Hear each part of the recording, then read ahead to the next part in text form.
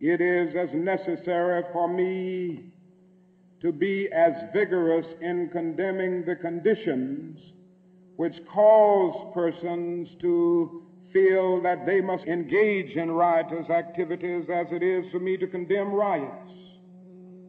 I think America must see that riots do not develop out of thin air. Certain conditions continue to exist in our society, which must be condemned as vigorously as we condemn riots. In the final analysis, a riot is the language of the unheard.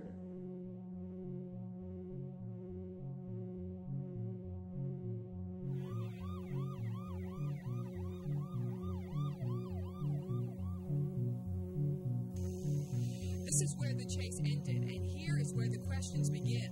McDuffie crashed his motorcycle, but some of the wounds he sustained are not consistent with the accident. I think a lot of young people have no idea what McDuffie was. No idea. And as a matter of fact, I don't think it. I know it. The older people, it has a lasting effect, I think. McDuffie had been visiting a friend, and late that Saturday night was returning from his visitation and was speeding, and that drew the attention of the police. Started chasing him.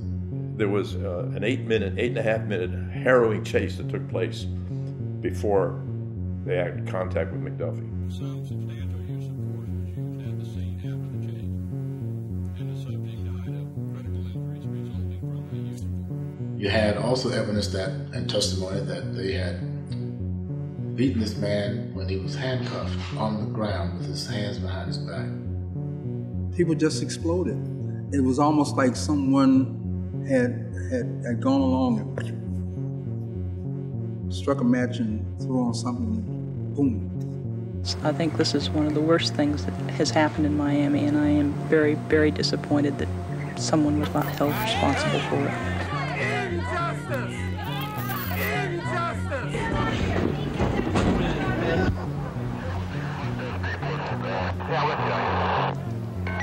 It scared us. It scared white and black people.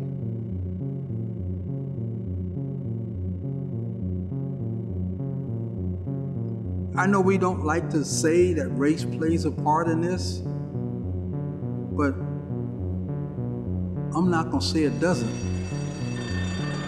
because I'm not convinced that it doesn't. Girl.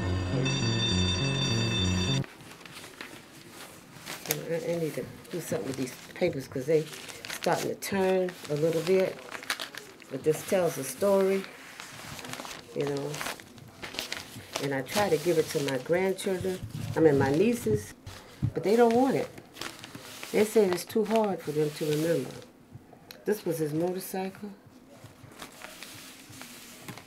that he was riding.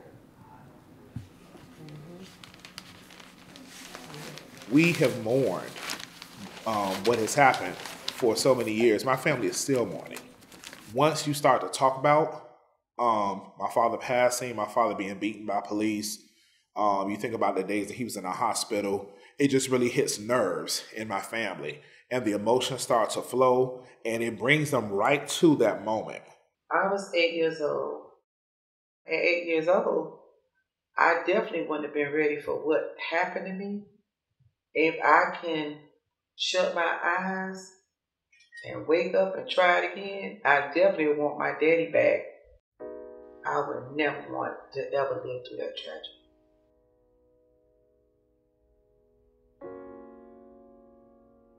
His name is Arthur Lee McDuffie. I call him Bubba. I loved him so much and I miss him so much. And he was just a busy person. You know, he was like the leader of the family. And when he passed away, we didn't know what to do. I can't even go back to Miami. When I go back to Miami, it's like it hit me right in the face. Arthur was a warm and kind-hearted person. Joyful, loving, kind. He was just great. Personality-wise, was just sweet. He was my cherished, and I cherish my saint because he was my love, my one and my only and my first love.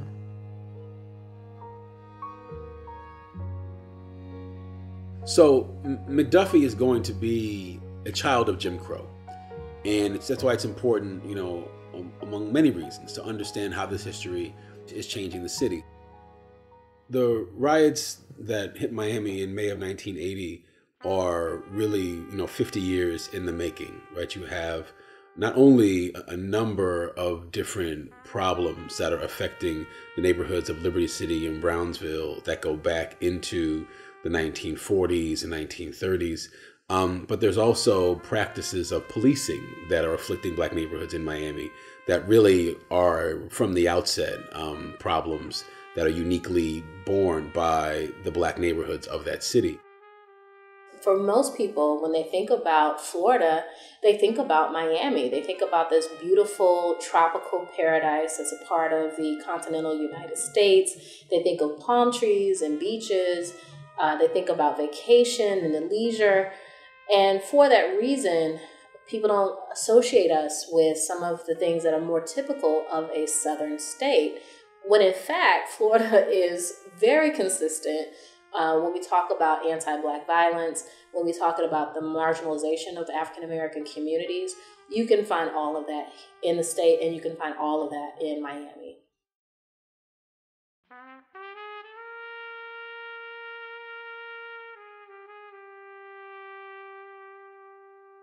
When Miami was founded in 1896, Blacks were here in great numbers because of the amount of work available in building the city. There was work available to anybody who wanted to work. And most people think of the Great Migration of, you know, people from Georgia going to the Northeast Coast, Jersey, Philadelphia, New York, Harlem, etc., and then folks from Alabama going to, you know, Detroit and Mississippi, Chicago, and Louisiana out west. But a lot of folks from southern Georgia actually migrated to Miami. And so you had two groups of Blacks in Miami in the 20s, 30s, and 40s. You were either from the Bahamas, which means you lived in the Grove, or you were from South Georgia, which means you lived in Overtown. When I went to Miami, I was about 8 or 9, and he was 2 years younger than me. So that's how old he was. Especially when we first moved from Georgia to Miami, when he was attending school, you know, I had heard so many stories about the kids in Florida and whatever, and I always had not a fear, but I always wanted to be protected for him or whatever. And like when he would get out of school or whatever, I would kind of stand around on the corner to make sure he got home safely and nobody bothered him or anything like that. And my mom's house was always filled with kids. You know, you used to have to step over them to get to where you need to go. And Bubba was one of those kids. We lived over town on 6th Court and 14th Street. And he was this little boy that had a lot of life. You know, he always was busy doing things. You know, sometimes you wish you could go back to childhood days, but because it was enjoyable. And the neighborhood was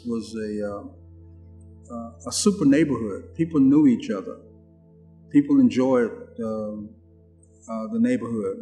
People talked to each other, spent time. It just was a joy growing up here in Miami.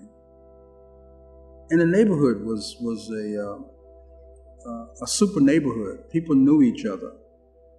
Played ball. We had mock races. We would race each other and do things like that. But it just was so cohesive and so friendly, if you will. As we were growing up, we noticed that Black people were having it hard from just normally making a life of living. He always known that it was hard for Black people because he's from Georgia, and back in those times, you know, life was hard living and making it in Georgia. So those things, they were common for him.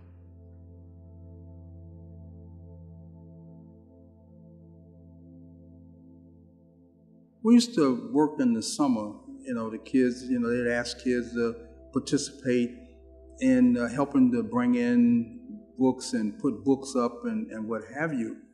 And during that time period, we'd be at the school during the summer. We'd be opening up the boxes and be so excited. We're getting new books next year, So, and we got a chance to see the books first. Well, to our surprise, when you open up the boxes for the books are used books from predominantly white schools. That was the system.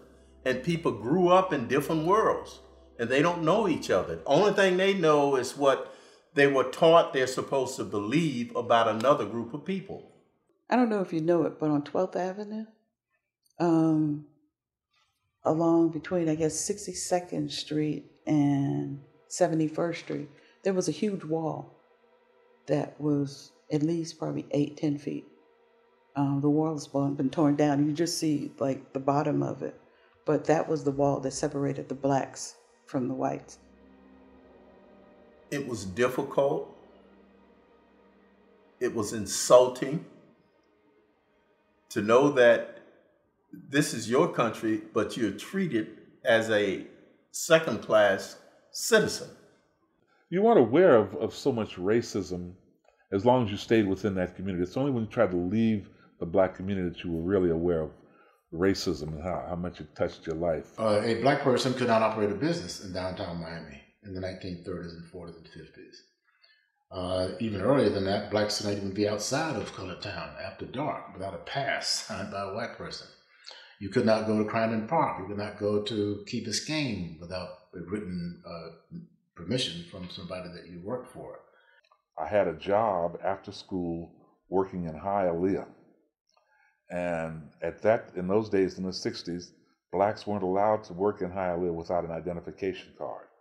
Now here I am, a citizen, born in this country, born in this city, raised in this city. My parents were raised in the same city, born in the same city, but I had to get an identification card to say who I was and what I was doing in the city of Hialeah. And you had to produce this ID card anytime the police or anybody else asked you.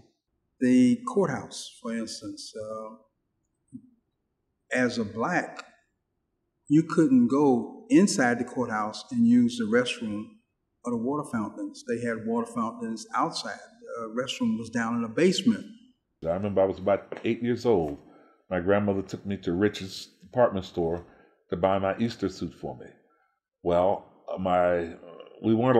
blacks weren't allowed to shop on the main floor at Rich's department store. We had to go into the basement. We were allowed only to go into the basement. And we weren't allowed to try anything on. My grandmother would have to hold the suit up to me to see if it fit. Until people like Father Reverend Graham and some of the other ministers and other community people got together, they staged a sit-in at the counter to demand to be able to be served inside. Dr. Brown, what do you hope to accomplish by this demonstration? We hope to eliminate racial discrimination in all public accommodations here in the city of Miami. But there was an incident, oh God, I can see his face, I can't call his name, but moved into an area in what we know as Liberty City, and had a cross burned on his front lawn.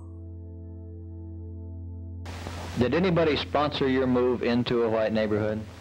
No, no one sponsored my move into this neighborhood. As I said before, we moved there because it was a reasonable price, and we liked the house, and we decided to get it.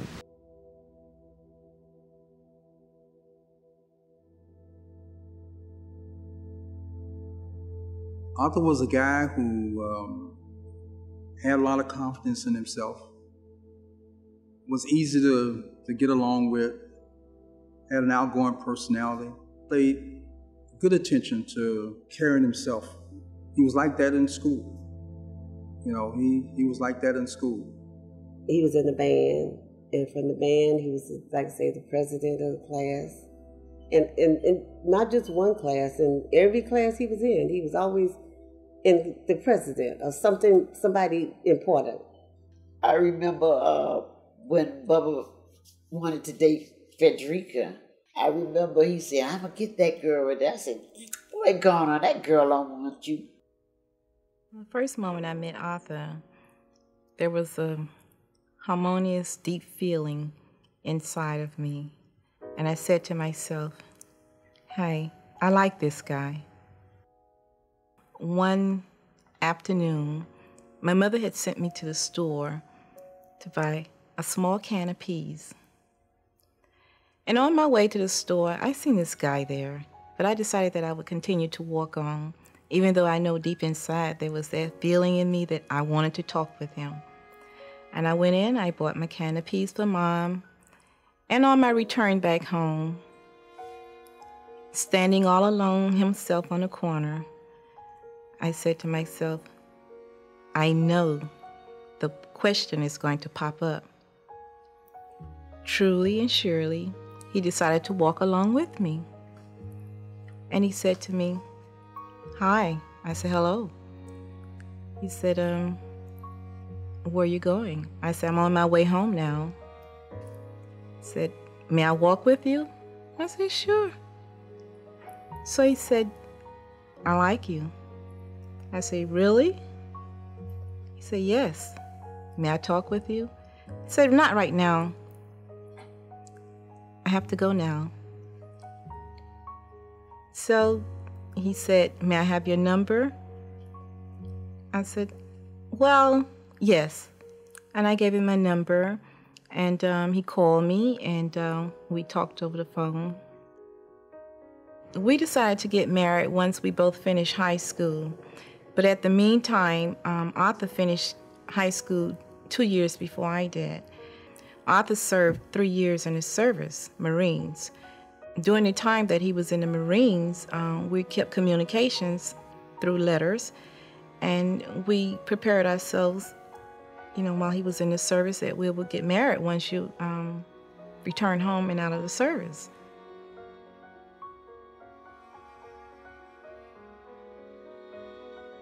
One of my proudest moments of him when the first time he came home, he was dressed in his Marine uniform, and he was, he really looked swell. He got his dress blues, and at that time, the only way you could get a dress blue uniform in the Marine Corps, you had to be an outstanding Marine. He got his dress blues coming out of boot camp, and that's very hard to do. So for you to come out of boot camp and be the only guy out of 20, 25, at least 30 guys, you had to be the best at what you did. And he was the only guy, the black guy, that got the dress blues out of all those guys, because I remember that surely. And seeing him in his dress blues just blew my mind. I knew I wanted to be a Marine then. He was a military MP, just like the police is out in civilian life, but the military police does that. When we met in the Marine Corps, I saw that he was still the same Arthur. I was assigned to the USS Independence, which is an aircraft carrier, as a part of the detachment aboard the ship. Arthur was assigned to the detachment, and we spent a year and a half or so in that assignment. Traveled the Mediterranean and several other places we went aboard the aircraft carrier. And then I didn't come back again until '68 when I got out of the Marine Corps. And of course, Miami had changed tremendously because I-95 was not here when I left. A very cruel decision was made in the mid-50s and early 1960s having to do with how to bring I-95 into downtown Miami. The business community, the downtown business establishment, wanted to have that expressway come into downtown Miami as far west as possible to allow for the expansion of downtown to the east. That meant into Overtown, even though it could have come down the old railroad track. And so the decision was made, despite black protest, I mean, the Miami Housing Authority in the mid-1960s deliberately chose black neighborhoods to be the recipients of relocation housing from displacement of the interstate highway. They were quite explicit in this respect because their argument was if you put relocation housing into white neighborhoods, well, then those neighborhoods will just go downhill. So we're going to go ahead and concentrate the adverse effects of relocation housing by forcing these buildings onto the actual black suburban neighborhoods that were largely, built to escape the poverty of the Central Negro District. And there are, these gripping accounts of black people protesting at, town hall meetings and forming homeowners associations, creating LLCs, limited liability corporations that will basically engage in shared ownership of rental property. How long have you lived here? Over 25 years. My father really owns the home, and we really, being an older man, I don't see how he can start all over again. Well, then you were brought up here. Yes, I was. Do you have any feelings about the idea of a bulldozer going through the home you were brought up in? Oh, mixed emotions, really. Do you have any idea at all what you'll do if you do have to move, though, where you'll move to? No, we do not have any idea because we haven't been informed. I mean, we've heard over a period of time this was going to happen, but when? About the 20th of January, when God sent a great big flood, it run the planters from their beautiful homes. And they had completely destroyed the Old Town community for the most part because the houses were gone, I-95 coming right down 3rd Avenue. And for those folk who remember, 3rd Avenue was a major thoroughfare, particularly for Old Town, as well as 2nd Avenue. That's where all the activities occurred. You had 3 or 4 hotels. You had nightclubs. You had 3 or 4 theaters. And all that went away. Lived in a refugee camp or in some tenant's home, you'd learn not to be afeard of ice or fear. You got a lot of people, blacks, who had no place to go, who were, in some instances, forced by eminent domain out of their homes, those who did own properties. People had to find places to go, The government didn't try to find no places because those places we lived in was like rental places, so they wasn't ours, so it was like when the expressway came through, everybody kind of like scattered, different places. So, yeah, it was heartbreaking. It was an incredible displacement of tens of thousands of people in a very short time. And that really explained this rush of people into Liberty City. We moved from there to 7th and 9th Street and 22nd Avenue. This is, again, another one of those largely overlooked and unseen conflicts. But it absolutely happened in ways that then set the table for the poverty that would afflict Liberty City with the McDuffie episode. And everything in the city is similarly manicured from one generation to the next.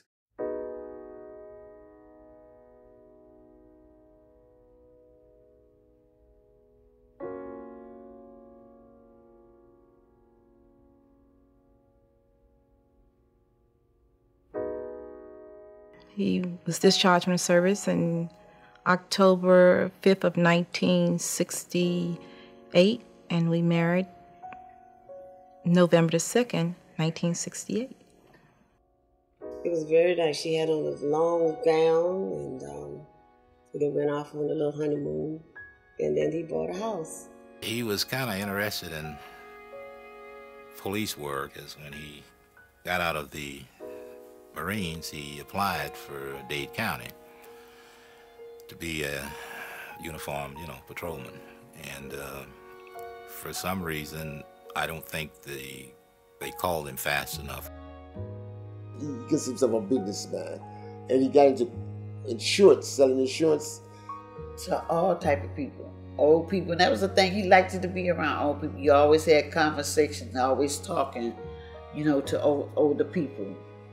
He just sold insurance to anybody that he could, help get insurance. I guess that's one of the reasons why so many people knew him. In that business, you get to talk to and be around a lot of people.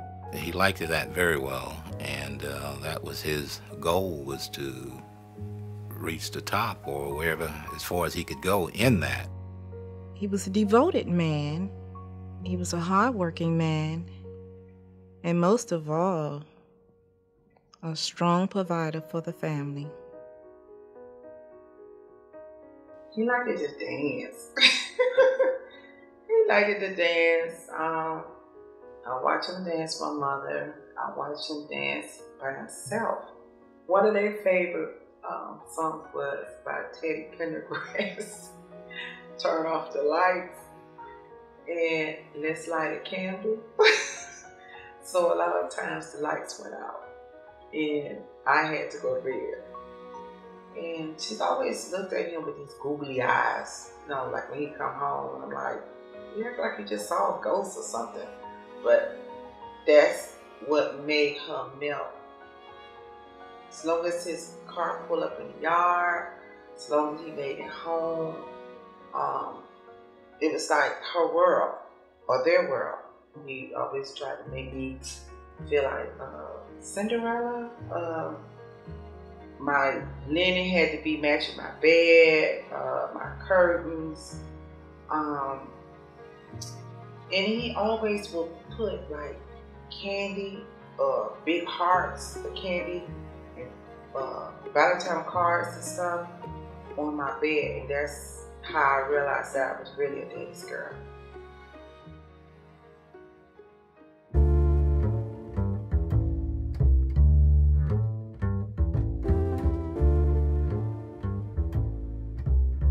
The 1970s is a decade where Black people are trying to assert a kind of community control over their institutions, and is seen as being a time of great promise. And so even if the realities of segregation are lingering, there's a sense that with the end of formal segregation, with the end of voter disenfranchisement, with the arrival of fair housing, it might now finally be time for Black people to catch a break and achieve some form of freedom and durable upward mobility.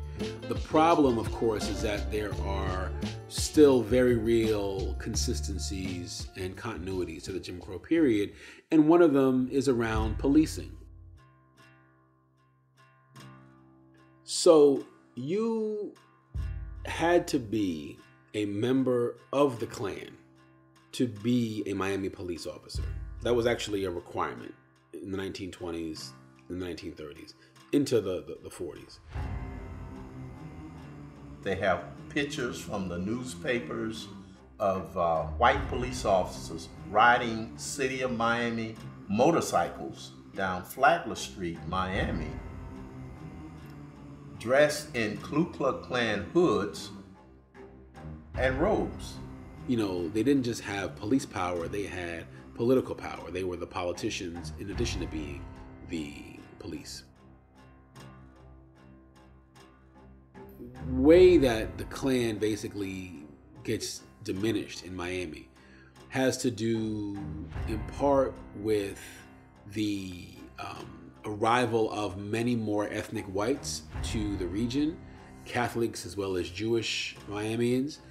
You have African Americans who, especially during the 1940s and early 50s, are much more effective at getting their own interests represented and reflected in the local political scene. The bigger economic prospects of the region are also in line here because you can't continue to encourage investment from outside parties if you have cross burnings and you have other kinds of markers of overt white supremacy. The problem, though, is that by the time you get to the 1940s and 50s, certain kinds of violent, excessive police practices that have been in play for now, 20, 30 years, simply get preserved and maintained. What you see is police forces who are adopted to be the hands and arms of the Jim Crow legal system. It's one thing to have a law on the books that said that Black people cannot go here or be here. Who's going to enforce those codes? It's going to be local law enforcement. That is your primary responsibility, to keep the social order, to keep Black people in their place. However, you have to do that. When you look at this history of policing in America and its main thrust, I think you begin to understand the history of the friction between the two. When I first came on, I was told by a trainer, look for a Black guy driving a pickup truck with a couple other workers, maybe to cut lawns or things like that. Almost all the time they're going to have tickets they didn't pay or court appearances they didn't make, and there's warrants out for them. And sure enough, that was true. They say half the time anyway.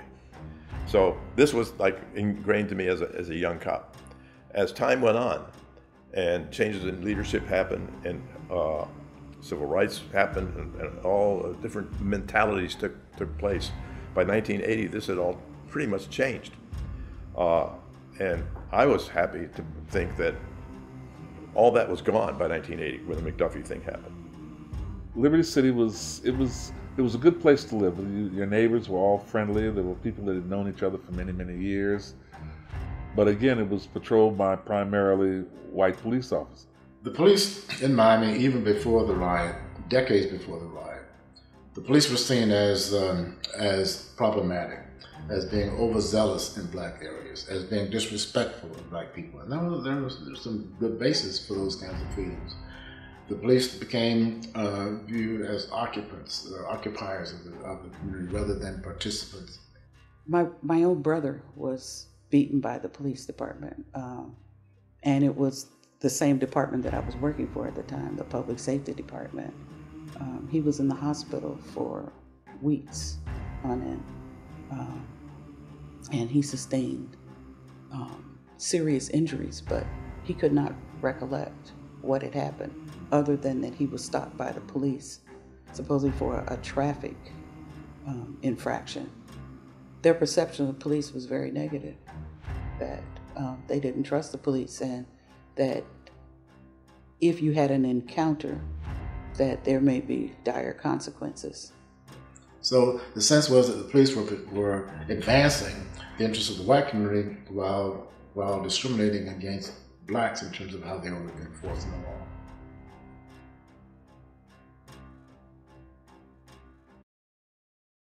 I was the first African-American female ever hired as an attorney by the Public Safety Department of Miami-Dade County. At the time that I was hired, there were more white lieutenants in the police department, which was a total of 87, and I don't know why I remember that number, but I do, than the total number of Black police officers. When I joined the department was a combination of the police department and the jails. There were not that many African Americans on the department. Probably every African American knew every other African American on the department. I was assigned as a part of my duties in the police legal unit to give advice to internal affairs or to any other department or any other division or group within the police unit department that needed advice. And so I would get calls occasionally from like internal affairs. I think that's when I became acquainted with Linda Saunders. I was one of the first women to do patrol for Metro Dade Police Department.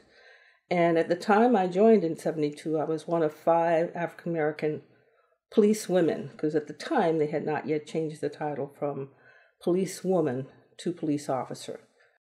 The PBA, which was the Police Benevolent Union, which is kind of the union for police departments, they did not represent African American officers or women, for that matter. We started an organization called the Progressive Officers Club in the police department with African Americans because there were things that were not happening. There were people not being able to get assignments, get promotions, and things like that. And We actually ended up filing a lawsuit against the department. That was not an easy process. We were being fought by the PBA at the time. Bobby Jones, acting director of the Dade Public Safety Department, and members of the Progressive Officers Club today announced the terms of an agreement which guarantees fair employment and promotion for black and other minority officers within the police department. The settlement grew out of a lawsuit filed against Dade County by the black officers in 1976. It's been a long, hard battle for us, but we're not concerned so much about what we're going to get today, but we're concerned about making the department a place where everyone would enjoy working as police officers, a department that the community can be very proud of. And we hope that the impact that this settlement will have on the department and on the community will be one that we'll all be proud of.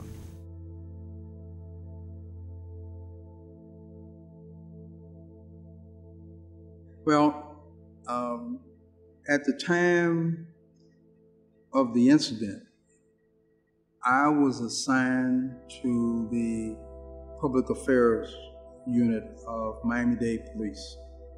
One of the internal affairs investigators came over to the office and said to me she had a case that she thought might be of concern. And we started talking, and I said, well, what's the case about? And she said it's about a motorcyclist who our officers were involved with a use of force. And your first thought is, okay, use of force, what they tussle with him to get him. And I said, so what happened? And she explained to me that this person, the motorcyclist, had been killed. And I said, so do we know who the victim is yet? And she said to me, yeah, we've identified the victim. I said, okay.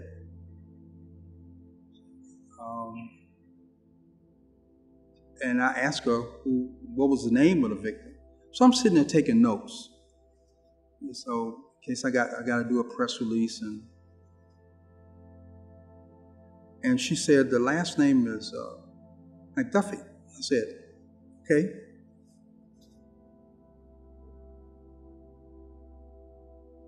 And then all of a sudden it just sort of hit me. And for whatever reason, I don't know. It just sort of hit me. I said, well, what's the victim's first name? And she said, Arthur.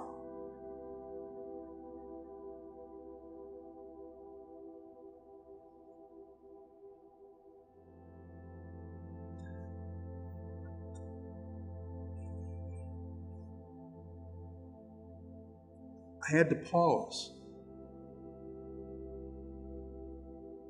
because I needed her to tell me more about this Arthur McDuffie.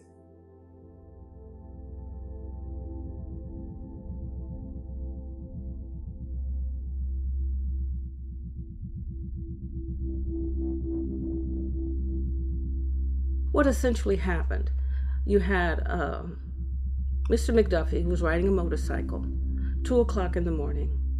He stopped at a red light, but there's nobody around. 2 o'clock in the morning, no cars. So he sped from the red light, popped a wheelie, which is riding the motorcycle on the back tire for a little bit of distance, not thinking anybody's there. Then all of a sudden, Sergeant Diggs, one of the supervisors, gave chase. And they chased him around the city, wound up at an entrance to the expressway. Mr. McDuffie, realizing there was a sharp turn, that he couldn't maneuver that turn, he stopped the motorcycle, put the kickstand down. First officer to him was an officer named Meyer. He was a relatively young, new officer. He approached him with his hands up. Meyer pulled his gun, stopped. McDuffie held his hands up. Well, by this time, you had any number of police cars arriving. They all jumped out of the car, and rushed him. And subsequently began to beat him. And they talk about nightsticks. They not only did they have nightsticks, they used something called a kell light.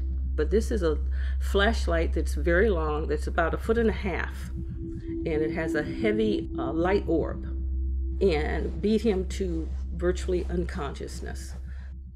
I always told my mom, I said, if he could have just made it to the house. We lived on 34th and 12th.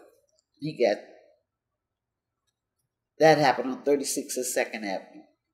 I said, Mom, he was trying to get home. He was just trying to get home. Just trying to get home.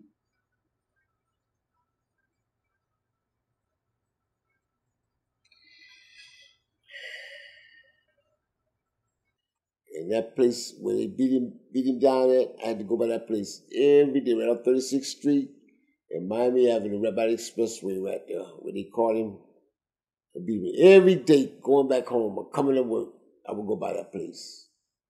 For 20-some years, I would go by there. And every time I go by there, I couldn't help but think about it. Every time I got off the expressway on Miami Avenue and 36th Street, I'd have to remember Bubba. It's still happening. It's still happening. It's still happening. It's still happening. It's still happening. It's safe. The very same hospital Arthur was admitted to, it's the hospital where I worked, which is Jackson Memorial Hospital.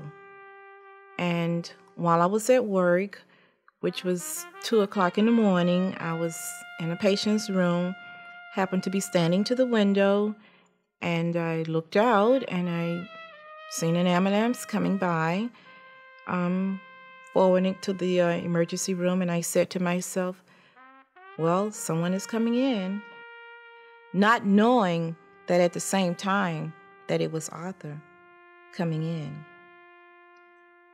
Never did I think any more about the patient, nor did I think of Arthur.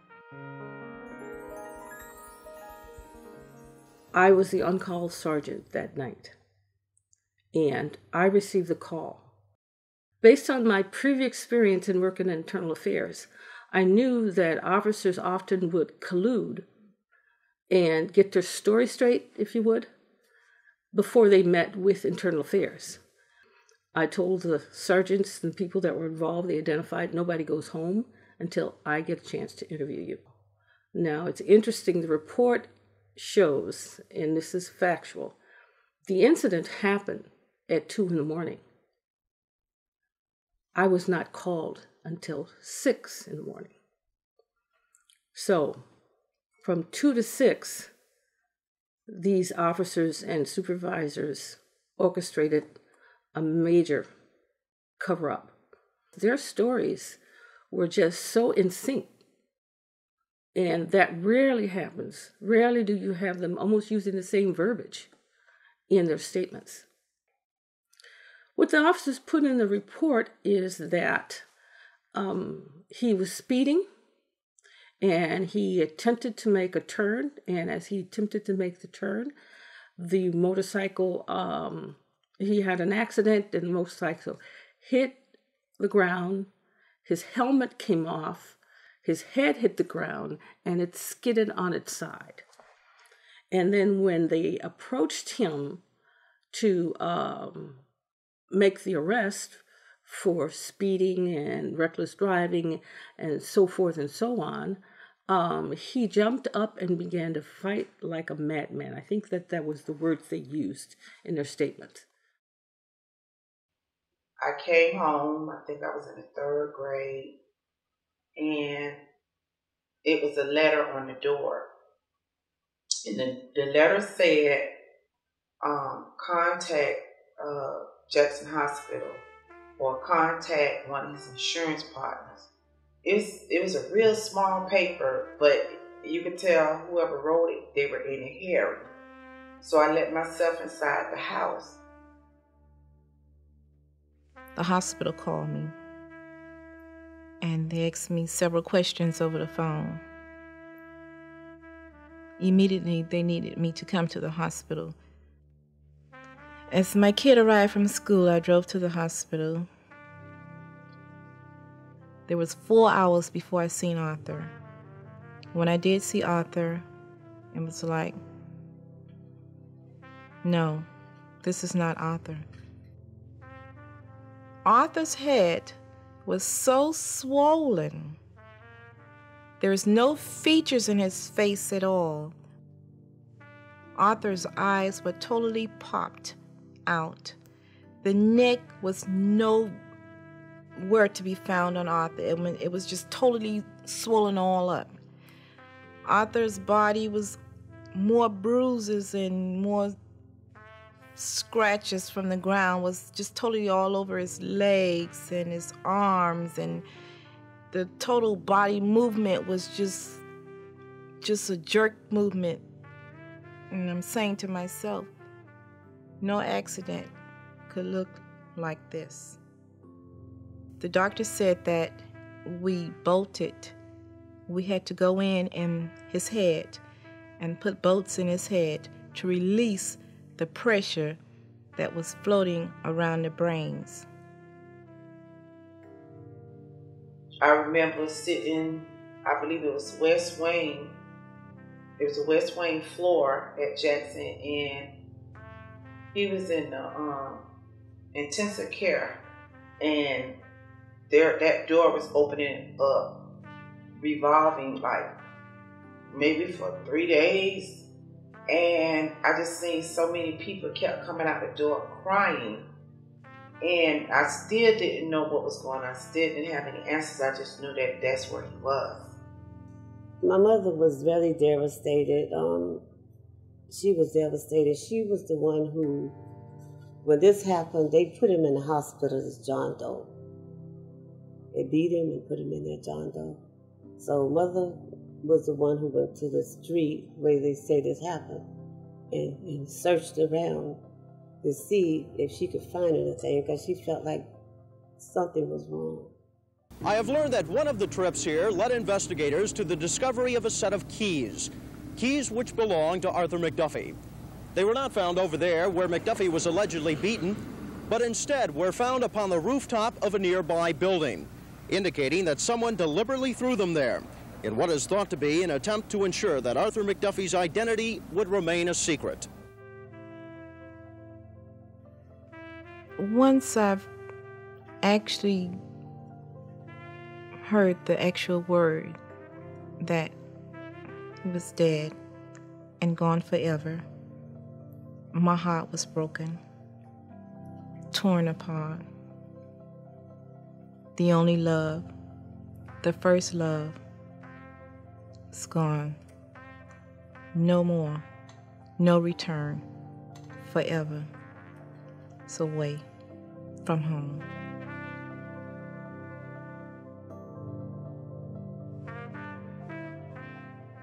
He actually was deceased on the scene when it first happened. I mean, his head was crushed in, and he had to be on life supports to have any sign of life at all. When he was killed, he was on the ground with his hands cuffed behind his back and his head resting on the curb. And one of the officers, Alexis, straddled Mr. McDuffie and used his long flashlight to come down and strike him on the back of his head. And because his head couldn't recoil, it split his skull. Well, it later turned out that it was the medical examiner's office that told the police department that the wounds that Mr. McDuffie suffered were inconsistent with the police reports that were written. Dr. Wright, what made you decide that the death of Arthur McDuffie was not the result of a traffic accident? The correlation of his injuries with the scene examination and the examination of the bicycle clearly indicated that he was beaten to death. He had no injuries from an accident falling off his motorcycle or wrecking the motorcycle? No significant injuries whatsoever. What did he die from? He died as a result of blunt head injuries with destruction of his underlying brain. He was beaten to death. The most severe wound is the one which is between his eyes, fractured his skull, and literally destroyed his brain. How hard would someone have to hit someone to inflict such an injury? Amazingly hard. There's a clip that plays in my head time and time again. My grandmother is weeping, and she just repeatedly says, "They beat him like a dog. They beat him like a dog. They beat him like a dog." Terrible. They beat my child to death. They beat him to death like a dog. Just like a dog. They beat him to death. They beat up his head just like a dog. They beat the child to death. And then leave him laying there. Nobody do nothing for him. Nobody to do nothing for him. And it's something that resonates with our family because at that time, when she was interviewed, that was the first thing that everyone kind of clung to and really heard. That's what the people heard. They heard the discouragement in her voice. They heard the disappointment and the just the disheartenment in her voice.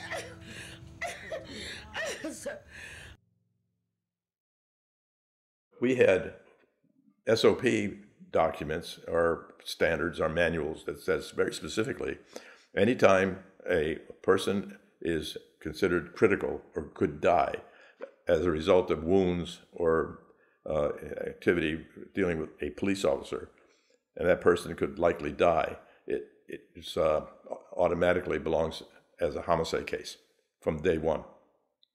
A dozen cops involved in beating up a guy until he died in the middle of the night, and the head of the police division didn't even know the incident had even occurred. It was a woman named Edna Buchanan. Edna Buchanan was a high-powered female reporter from Miami Herald, very bright, very quick.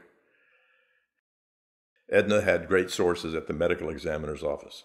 So she got the word somehow about McDuffie being declared deceased. So the right person for her to call would be Charlie Black, the head of the police division. So she calls Charlie Black up at home at night. This is 4 days later. She says to Black, "What do you know about this guy named Arthur McDuffie?" And Black says, "Arthur who?" "Arthur McDuffie. He got beat up by the police and now he's dead." And Black he was really angry. And the first person Black called was me. The day he died, I was with family getting ready to celebrate Christmas holiday. I got a call, and one was that McDuffie died. And I literally remember crying. I do remember I cried. And my family wanted to know why was I crying. And I said to them, they killed him. They killed him.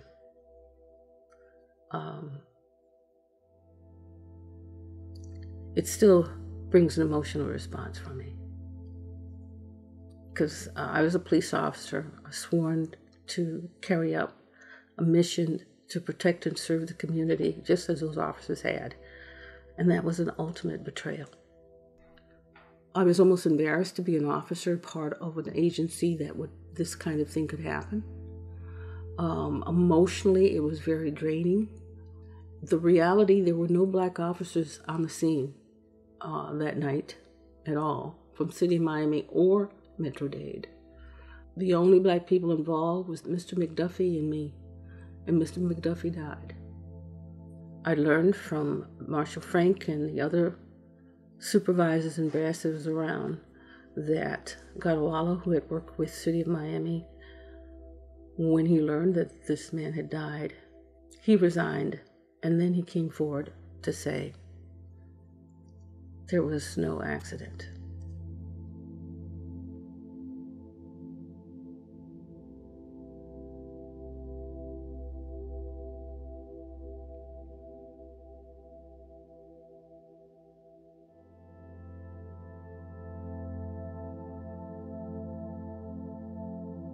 Between those 4 hours between the incident and them calling me, this is what was occurring.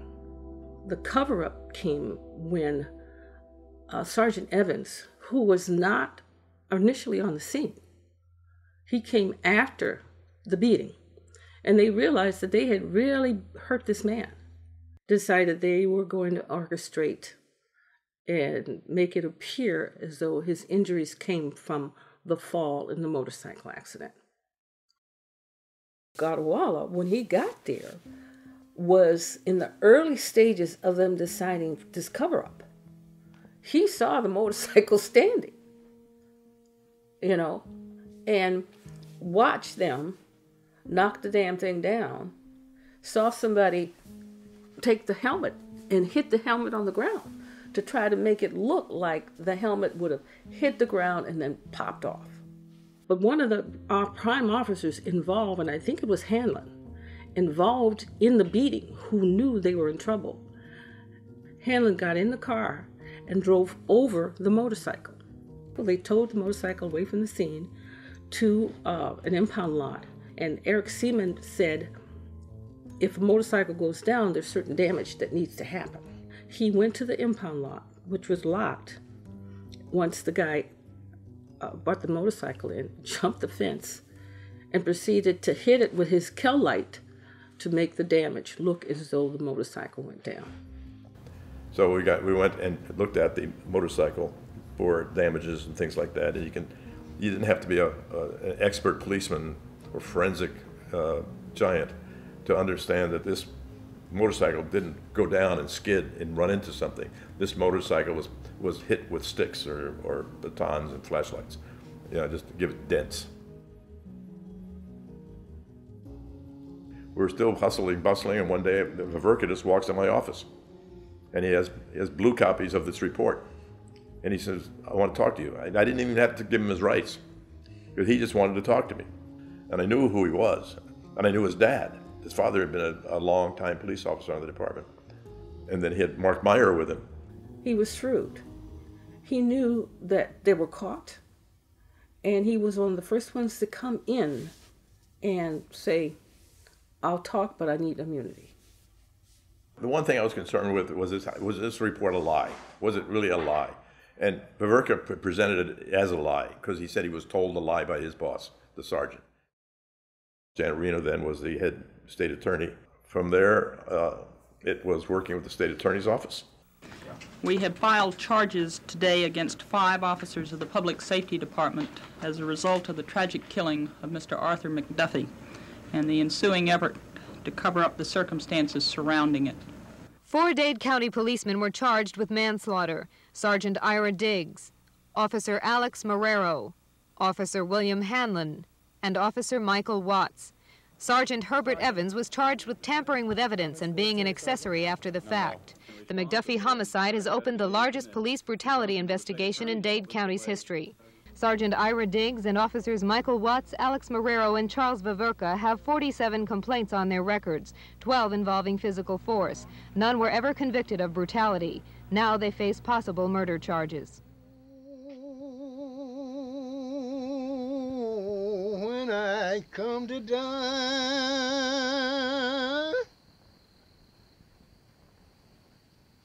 Jesus, take me home on high.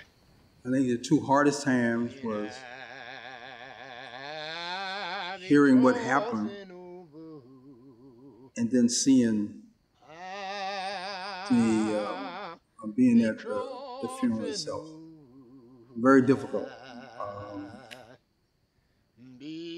Yeah, very difficult. But it was an excellent homegoing service for me.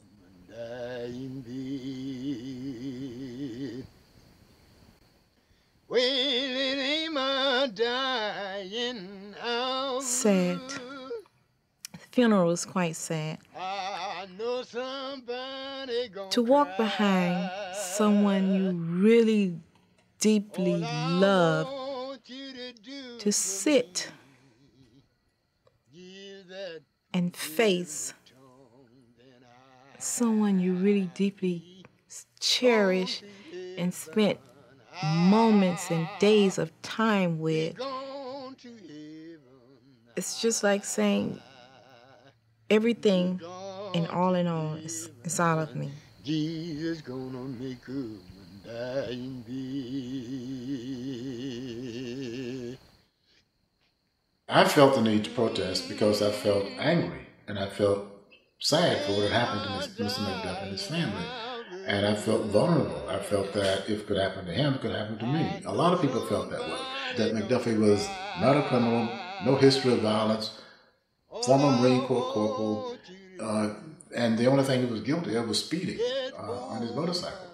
So that was a sense that if that could happen to him, it could happen to any of us. So it really made for a collective sense of endangerment, of vulnerability by blacks.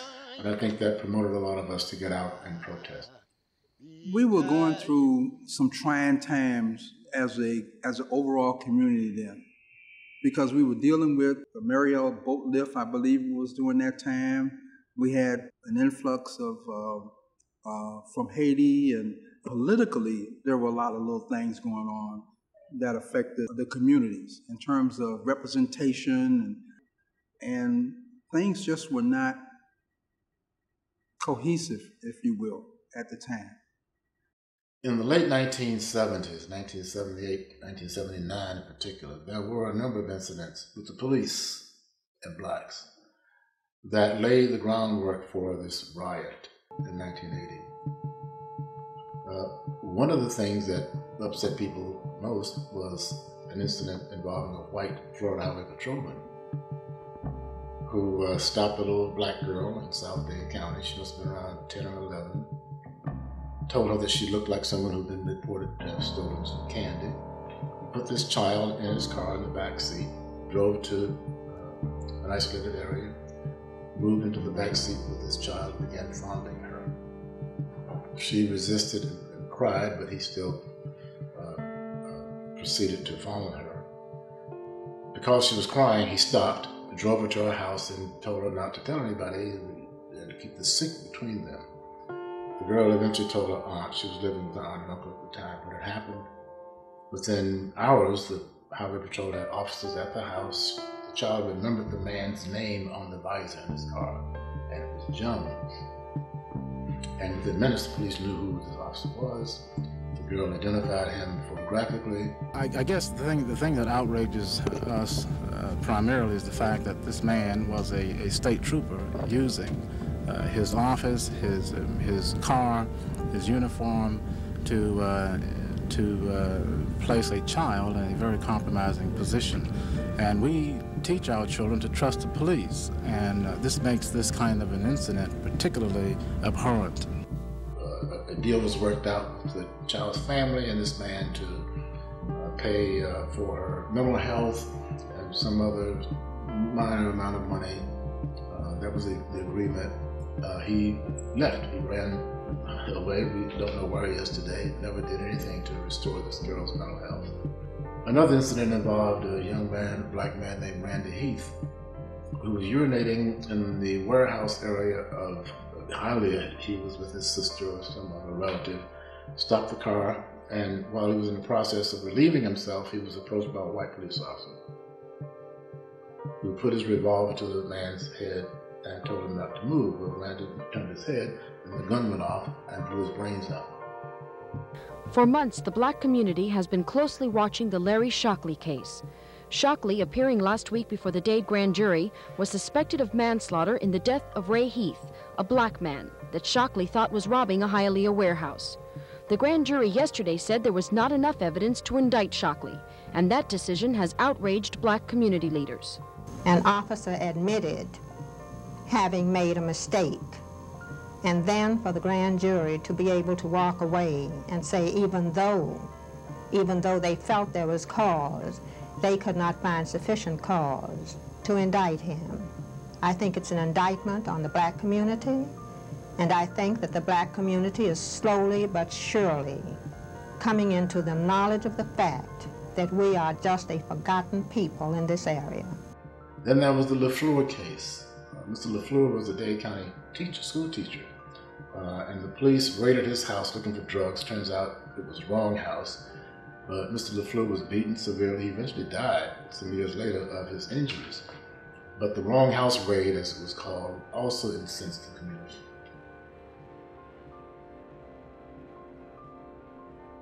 The most prominent black person in Miami Dade County at the time was the black Dade County School Superintendent, Dr. Johnny L. Jones. He was big. He was a powerful man. He was good. But he was convicted of stealing money from the school system to provide gold-plated plumbing in a private home he was building in Naples, Florida. A lot of folks felt that he was charged and prosecuted because he was black, because he was too powerful. His trial was covered gavel to gavel. People followed it very, very closely. And in the end, there was a sense among blacks that he had been railroaded because he was black. So these things were fermenting in the black community before the incident in which McDuffie was killed in December 1979.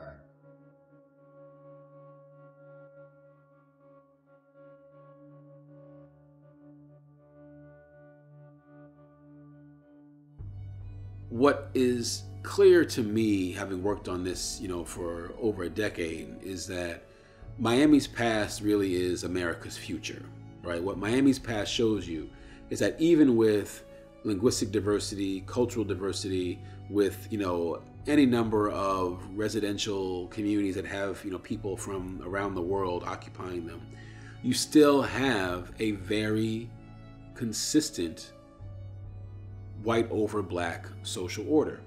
Now that white may include people from Cuba, Argentina, Jewish Americans, Anglo-Americans. That black may include black Cubans, Haitians, Jamaicans, African Americans. But the data on this is absolutely clear that the biggest variable in determining your fortunes in Miami is whether or not you are black. The way that the region was behaving through the 1970s into the 80s was as if somehow, there wasn't going to be any need to kind of, go back and address the problems of the color line, because Miami was a multicultural and cosmopolitan city. So that argument was developing, and it certainly was in the interest of local boosters to develop that argument as, investment in the 70s in Miami Beach was flagging and the like. You have this expectation and anger, really, on the part of African Americans that we have never gotten the true promises from the civil rights movement. Now you're talking about 10 years after the Fair Housing Act, and housing is still a problem. You're talking about, more than a decade since the Voting Rights Act, and the reality of black political power in the city had not been realized. And I think times were just so bad for the black community. No elected officials, not owning anything, schools deteriorating. We had that one powerful position and you just removed him as superintendent, even though, what he was accused of was egregious. I mean, the fact is that the one person we had that was in power has now been disgraced. So I just think the community was on a boiling point, and I think everybody knew that we had to stand up. The McDuffie episode is one that is, absolutely going to erupt in Liberty City, because that's the most concentrated place of black disempowerment and ongoing segregation. There had to be some change that not only just dealt with law enforcement, but there had to be some change with access to self-govern. There had to be change for economic opportunity. There had to be change for better housing opportunity, and our educational system, our schools, had to do better.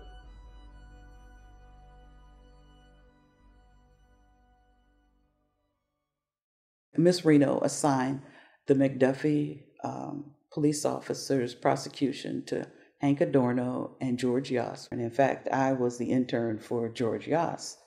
And they were the rock stars, the superstars of the state attorney's office as far as the prosecution of major cases. We intend to do everything possible and appropriate to obtain a conviction. If we obtain a conviction, we will be seeking the maximum sentence. If we get these people sentenced after conviction, we will hope that the parole commission would not parole them. All of the detail about what occurred had been reported in the newspaper over and over and over again. But when all that stuff went into the media, it was building the case for the defense attorneys to say, change of venue. And if the venue got changed, I just knew in my gut that they were going to take it someplace where they didn't understand the impact of that case on the community, and they didn't care. Just moments ago, Judge Lenore Nesbitt granted a change of venue in the Arthur McDuffie murder trial. Judge Nesbitt made her opinion based on all that she had heard today in her courtroom when the attorneys for the 6 former Metro police officers charged in the death of Arthur McDuffie asked for the change of venue. Subpoenas were served to both major newspapers and to the 3 major television stations here in Miami, ordering that all stories pertaining to the case be turned over to the court as evidence of the large amount of coverage that this case has received. The word McDuffie has become a byword. It has become a word to symbolize terrorism. It's become a word to symbolize white police officers who beat up our black citizens, lying police officers, police brutality. It has created an all-pervasive atmosphere or attitude that many white policemen are racists and liars, beat up on our black citizens. The word McDuffie has connoted racial and anti-police feelings in the community. And the case needed to be tried in the Miami-Dade County area because that was the community most affected. I think for a lot of us, when the trial got moved, a lot of us said, oops, it might not be a victory here. So when I went up to the trial in Hillsborough County, which is the Tampa area, very conservative area, predominantly white at the time, and I sat in that witness box and looked at that jury, all white, middle-aged men, and my heart sank. They weren't listening. You know, most of the time you look at a jury, you can see people who are intense and they're writing notes. They weren't writing notes. Some were yawning, kind of looking at the ceiling. And then I began to ask, where is my mom? And they said that she's in Tampa. I discovered that I would not be seeing my mama for a while. So I never saw my mom. It's like 3 or 4 weeks, maybe to a month. I knew she was calling and she was talking to different people, but me and her never talked. Just alone the attitude of the people in Tampa, some of the restaurants that we would go in to eat, even the hotel that we were staying in, when we'd walk in the lobby, I mean, everybody, I mean, they knew us without even, you know, I mean, people in that town just, they just knew us everywhere we went. We go to Burger King, they know us. We go to eat breakfast, they know us. And I mean, they would just, and really, I was afraid of the people in the town. The evidence is going to show at this point, Arthur McDuffie wasn't talking, he wasn't saying anything, he wasn't moving, he wasn't fighting, he wasn't doing anything. He especially wasn't reaching for anybody's gun. And the evidence is going to show right now that this man, Alice Herrera, declared one-sided war against Arthur McDuffie. And he stood there over him with the man handcuffed and his hands behind his back and picked up his nightstick and cowlight over his head and struck him right on the head. Not once, not twice, but 3 times. And the second time he struck him so hard that blood splattered in excess of 4 feet away. There's no tighter fraternity than a police fraternity. But there's a code. Thank God all of them don't live by the code, but the evidence is going to show that these people live by the code. And Skip Evans was teaching the code.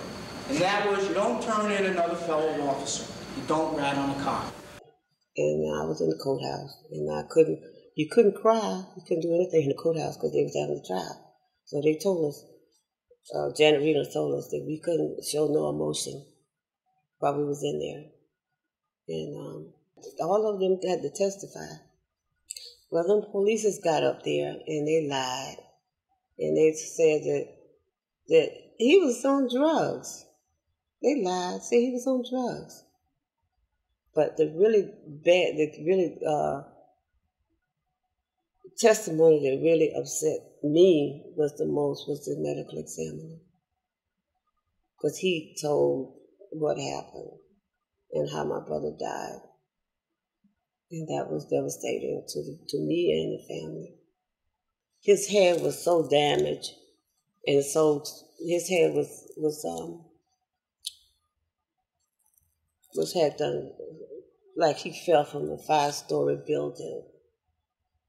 And how could anybody live through that? You know? And the medical examiner was in the courthouse explaining that. And my mother had to sit through that. And me too. All the family had to sit through it. It was me, my mother, my sister, and my other brother.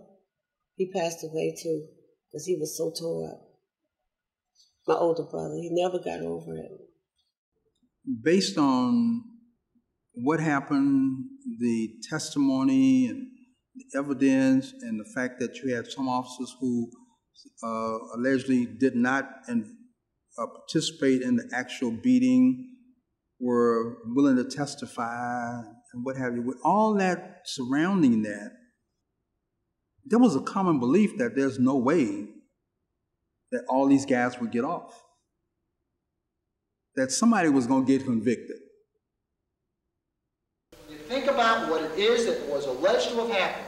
If it happened, destroys the criminal justice system in Dade County. What could be worse than sworn officers covering for themselves? I can't think of anything. We were right.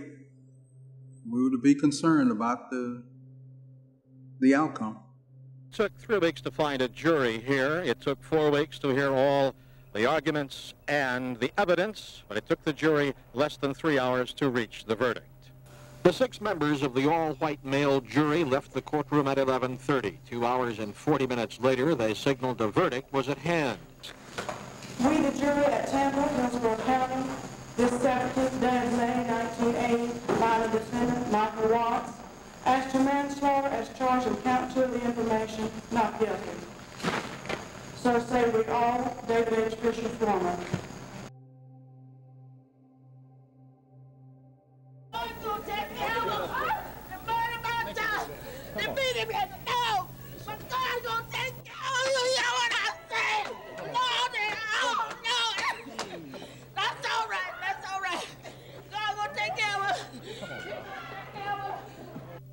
I thought it was a joke when it started, and I don't think it should have ever gotten this far in the first place. The truth came out, and thank God this country still has people who are honest and can base their opinion on truth. Well, the black community is going to feel very remorseful about this, but I don't see why. The truth came out, and we're going to have to live with the truth. If people can't live with the truth, then what are we going to live with?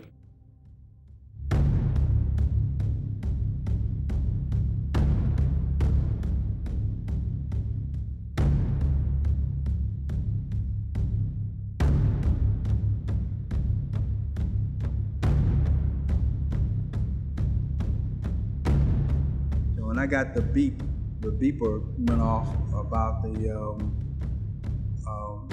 verdict. Reached out, and the verdict came back not guilty on all.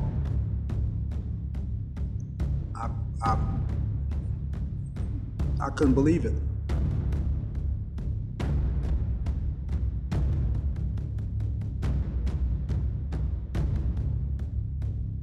I went back and I whispered to the director at the time. I told him, I said, "You're not going to believe this." I said, "The verdict is back and it's not guilty." And he said, "You got to be BSing me." "Oh, sir." I said, "As a matter of fact, we need to leave now and you need to activate the emergency operations plan. And he said to me, he says, really? You think so? I said, no, I know so. I said, it's not going to be pretty.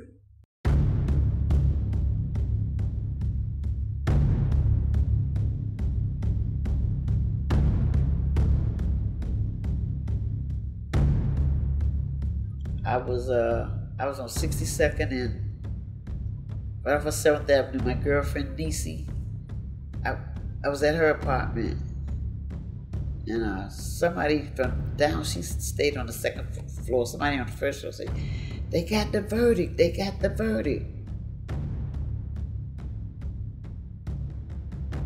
Everybody's doors open, and I said, "Oh, Niecy, I got to go home. I got to get home."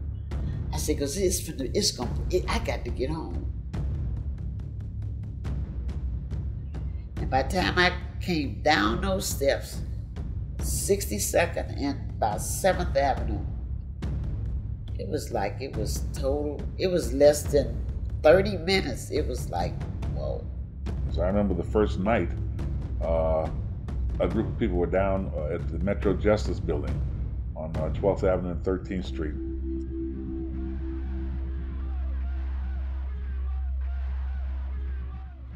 People were giving great passionate speeches. People had all kinds of signs and making all kind of noise.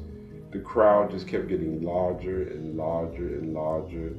And then you would see incidents and stuff where you knew it was just only a matter of time before something big happened. And you saw the police sort of standing around ready to break up the crowd in tear gas. And you knew that this was really, really going to be bad.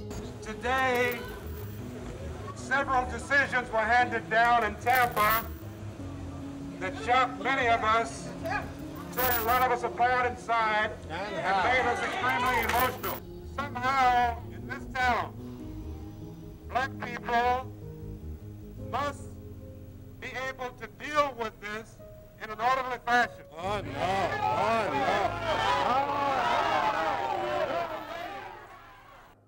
Now, there were 40 officers on motors in those days, 40, 45 officers on motors in those days. They had each one of us come down to get a shotgun.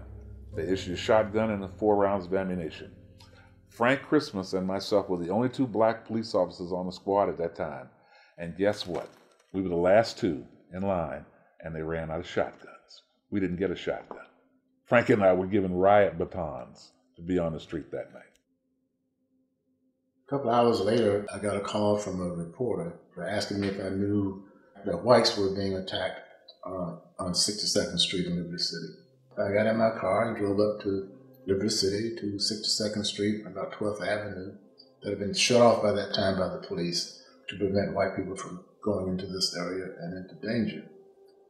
And then a car driven by a white young man got through the western end of the blocked off street because police had temporarily left that position, and the car drove into the heart of this growing riot. People started throwing rocks, bricks, bottles at the car. I think Jeffrey Culp was a young man who was driving his car, his brother. These were young men in the car with him, and a 15-year-old white girl, Deborah Getman, in the back seat. So the car lost control. The Culp lost control of the car, swerved across the median, and struck Shamika Perry, who was I think 11-year-old black girl at the time. Smashed her against the wall of one of the buildings, severed her leg cleanly. Some people took the child, put her in a taxi, put the leg, wrapped it in some sheets they took off a clothesline, put that in the trunk of the car, put the girl in with a relative, and drove her. She was driven to Jackson Hospital. She survived. She's an amputee today. That event, when Shamika was struck by that car, set off a frenzy of anger and violence against these 2 white boys. When I got there, there were about 15 or 20 young black men surrounding one of the boys. who was on the ground, had dragged out of the car by that time. And they were beating him and kicking him and using a Miami Herald newspaper dispenser. These boxes you see on the streets, they were crashing it down on his head repeatedly. And I'm watching this. In real time, I'm watching this mob kill this boy. So what do? Then I heard somebody say, we're going to get Uncle Tom niggas next. And I knew they were talking about me, people like me, who were supposedly black leaders who they felt had failed them. One survived. He's very severely injured today. The other died. And Deborah Getman was saved by some of the residents of that housing project who hid her until a cab could be stopped and drove her out of the riot area. And that was the beginning of the worst day in Miami history.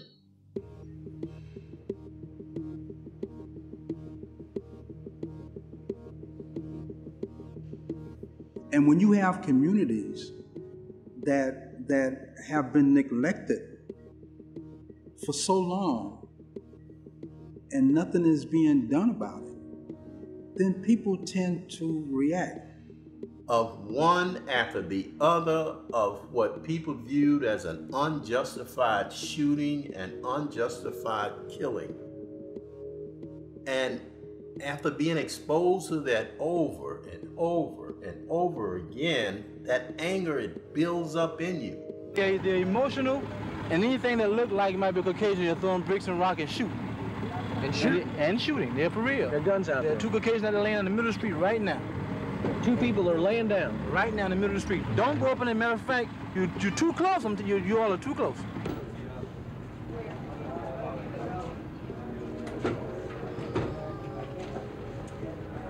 There was people, they were on the side of the road and then they jumped out in front of us and we stopped the car and everybody just started throwing at us and I didn't see any, I thought they were just crossing the street. And the girl that was sitting in back of me, she ducked, but she didn't scream to me to duck and they just threw a bottle right at my neck. And so we took a side street and there were people just laughing at us and nobody even cared to stop and help us or anything. I was standing in my office at the headquarters building. Matter of fact, I was talking to the director on the phone. I said, well, I think the stuff is about to hit the fan because I'm looking out my window down 14th Street, coming from 12th Avenue. The largest number of African Americans I've ever seen in one spot, and they're not happy. A group of people came in front of the headquarters building and stopped. And I think what they were about to do was to try to come in there. 5-story building, which was the heartbeat of the whole police agency, okay? That crime lab was there, all the records were there, communications, dispatch was there, detectives, administration, everything was there. There was a dunkometer officer, older man, and a woman, police officer, that was sitting at the front desk when you walked in the police station. The rest of the police station was uninhabited almost, except for the detectives on the second floor where I was. They got into the building in the lobby. They faced these two older people, and they were angry. You can see they were angry, and they were ready to, like, destroy the police headquarters. Would have been a bad move. So I went downstairs, and I recognized some people, and I said, look, you don't want to do that. I said, because I'm going to tell you, if you come in, you're not going out the way you came in. So they went back out, went down the street, went around the corner, and they went in front of the Justice Building. And I think that's where the first vehicle was torched. All the communications for police would have come to an end. All the records would have been destroyed. Arrest records, police records, report records, everything would have been gone. dispatchers would no longer be dispatching, not at least that night or many days to come. There would be no one answering calls for police. The department would have been frozen had these guys taken over the building. And there was enough of them to be able to do that. A white police officer drove over in a brand new car and started telling people to disperse. He had a brand new police car. They took him out of the car, flipped the car over on its roof and burned it. We had something we called stomp and drag. And it was, the fact of stomp and drag is supposed to be a show of force, and it's supposed to be a tactic that intimidates the crowd. And we were stomping and dragging. You could see us and you could hear us. They started throwing things at us, and we realized that we were going to be outnumbered, and if they really rushed us and decided to surround us, we couldn't do anything about it, so we had to retreat. When this riot and stuff happened, so many people knew him and knew the kind of person he was. They were just upset.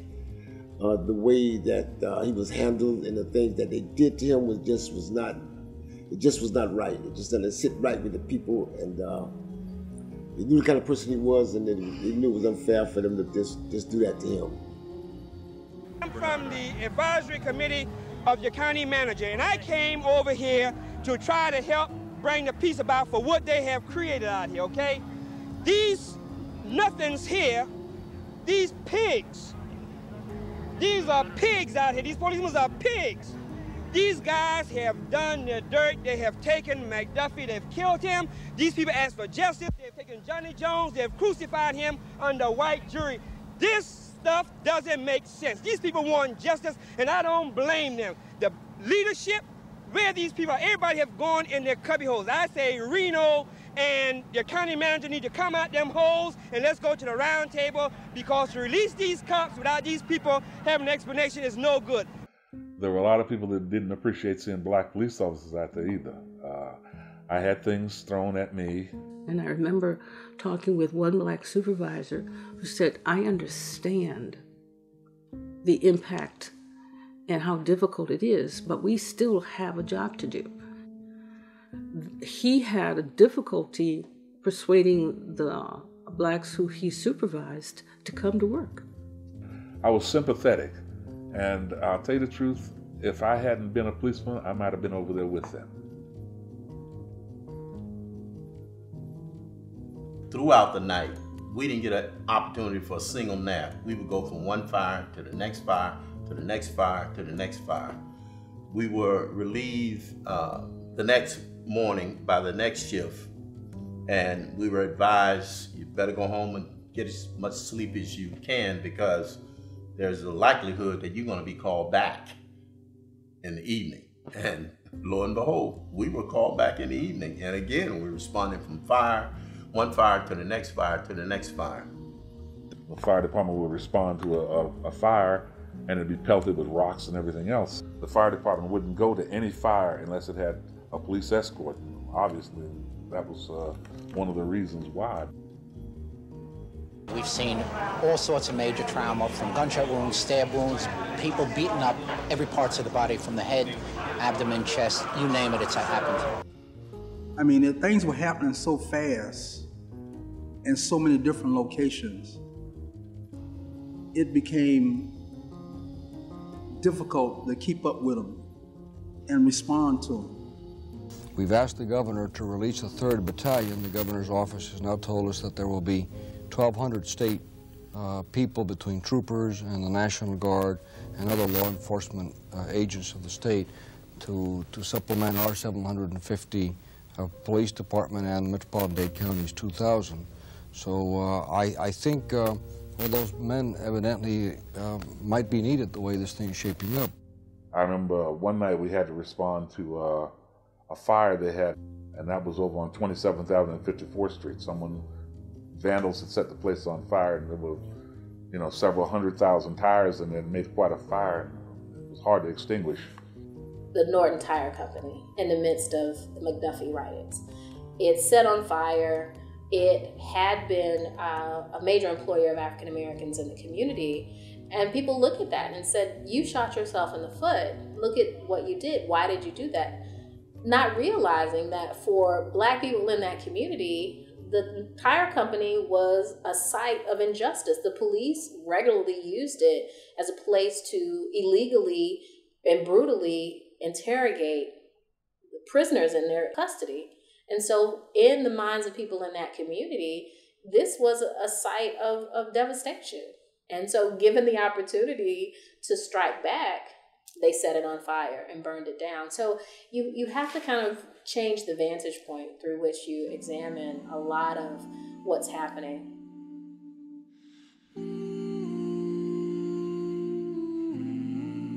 I walked up to the street and I watched buildings burn, cars turned over, rocks being thrown.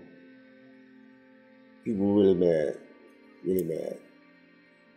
And they said, this is from McDuffie, this is from McDuffie. It was written all over, everywhere.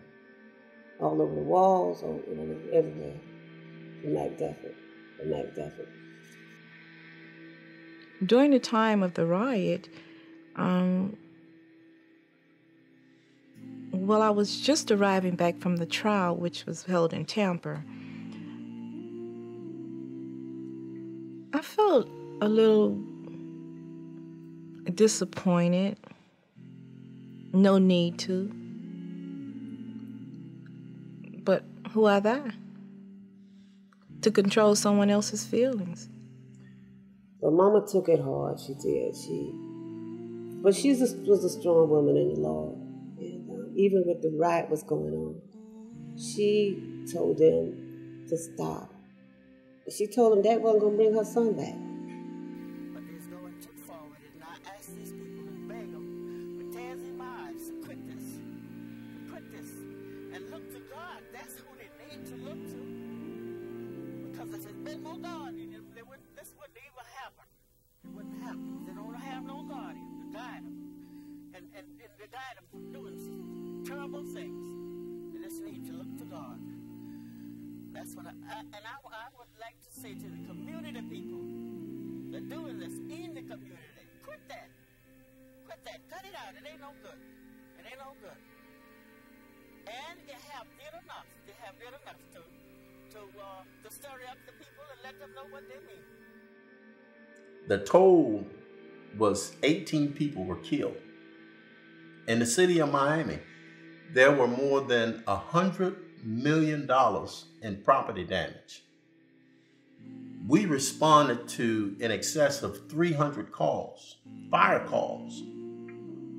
Buildings burnt to the ground, and then you start thinking about the impact of that.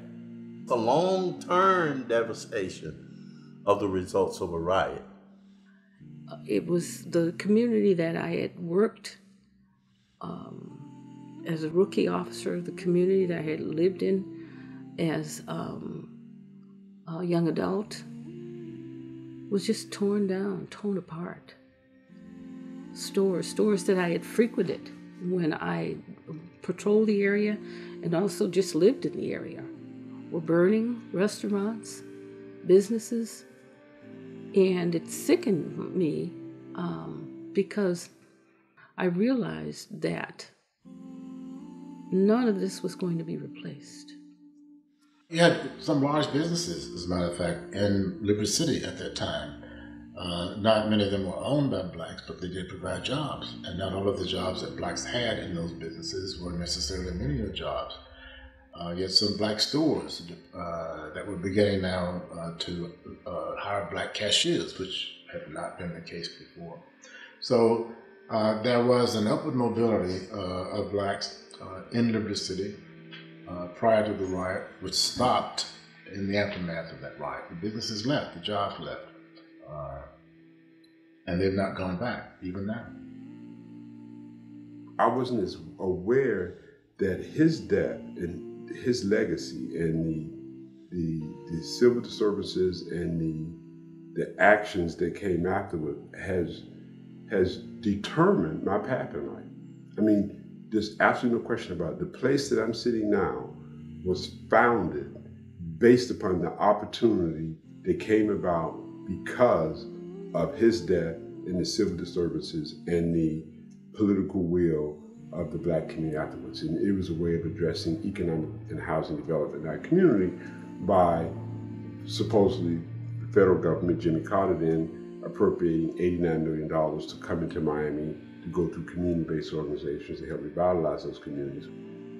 The state legislature did fulfill its promise and appropriated about $10 million to fund and create a statute that actually recognize community development corporations and neighborhood development corporations.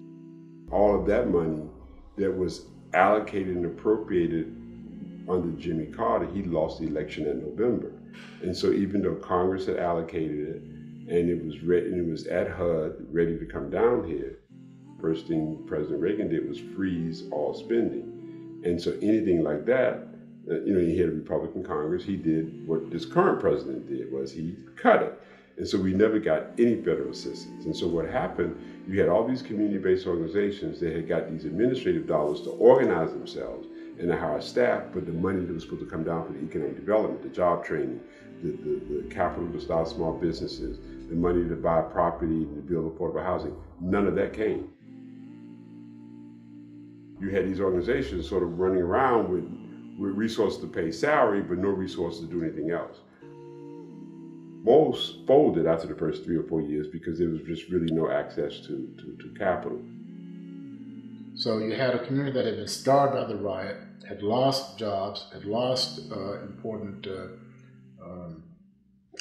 opportunities for advancing that community, and this was replaced with an atmosphere of fear. You wouldn't want to be caught in Liberty City after that riot. The sense was that if you were white or Hispanic, was that you would be killed. And so it became a more isolated community as a result of what had happened. It just took time for people to simply get over the disappointment and the anger and the sadness about what had happened. But I don't think we ever came back together. The McDuffie case, the riots, the subsequent acquittals, it created a huge schism in Miami-Dade County. I mean, I think that Miami-Dade County thought that we were all right, that we were different, that we got along, that things were good. And the death of Mr. McDuffie and the subsequent riot showed that we were not good. We were, things were not all right. Well, I think it's symptomatic of our country. I mean, we have a segregated past. We have issues in this country that we don't talk about. And things that we're going through today, you wouldn't believe it. You think things are changing, but somehow this seems to stay the same in the atmosphere we got right now. Just bring those feelings back to a certain degree. When you look at some of the things that happen in the black community, not everybody has an appreciation for why they're happening and why people might be upset about why they're happening, because they haven't experienced it. It's something different for them. They're not close to it, so, they get that attitude about, you keep it over there, don't bother us, do whatever you want to do. That's why it's so important to do things to try to change that kind of thought process. Because the fact of the matter is, Liberty City goes, so does Miami. People look at something about Liberty City burning, but it represents Miami. And people have to understand that. So they got to be concerned about what happens everywhere and how it's affecting anybody. Totally false to say that incident changed everything for the better, because it hasn't. It traumatized my family. It's devastated my family. Incidents such as that keeps happening. And even though it's not always in Miami, it's in our world today. It's in different states, it's in different cities, and it's affecting families and it's affecting people. Even when the incident happened in California with, I believe, Rodney King, it affected us in such a way because it just brought back so many feelings and so many just disheartening moments regarding my father and what he had to endure, because we had to just see that years later it's still happening in the world that we live in. I used to turn from it, but I don't anymore because it affects me, it affects my grandkids. Being young at that age, I was learning that those men, the police officer was the one that hurt my father. And my head at that young age was questioning why. I questioned it to the age of 33 or 33 years old. And at that time, I started getting closure. And the reason for being is because it wasn't nothing I could do about it but accept it.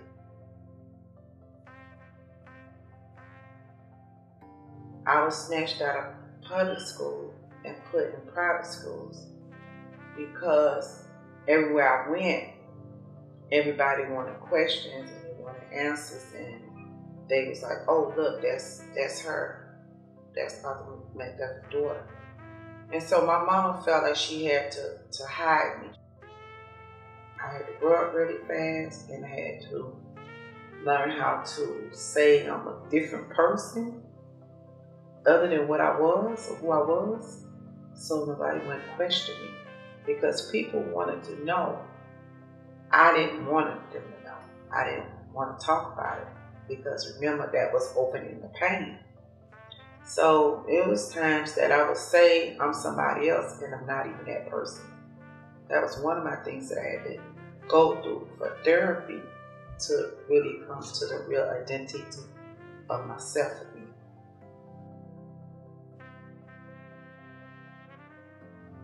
My mom was depressed a lot.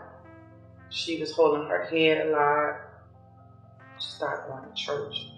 She started going to church real heavy, real heavy. And it was so heavy till me and my sister, there was not an option that we could miss church. Just the fact of having to grow up without a father, ministry has definitely kept our heads on intact, and it's allowed us to be brave and to be able to speak about it and to be able to share with the community and to share with one another how we feel, and just to be an encouragement to people. I took heat a long time ago. It was forced at 8 years old. It was forced at 8 years old. Fighting battles. Did not know about, but they knew about me. But guess what, prophecy? They might have took my father. God has taken my brokenness and made it whole, so I'm able to reach people in their brokenness and their despairs, and they're looking at me like there's hope. There is hope. There is.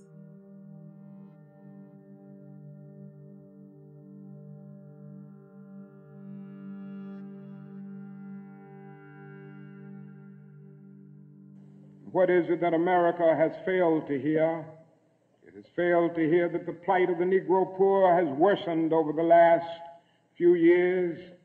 It has failed to hear that the promises of freedom and justice have not been met. And it has failed to hear that large segments of white society are more concerned about tranquility and the status quo than about justice, equality, and humanity. And so in a real sense, our nation's summers of riots are caused by our nation's winters of delay. And as long as America postpones justice, we stand in the position of having these recurrences of violence and riots over and over again. Social justice and progress are the absolute guarantors of riot prevention.